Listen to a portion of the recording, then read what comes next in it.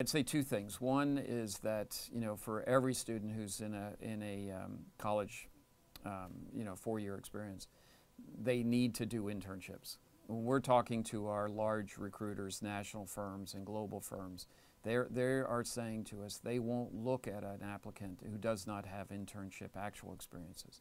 So, starting 2012, for example, every student in the College of Business is required to do an internship or an internship-like experience before they graduate. So that's number one.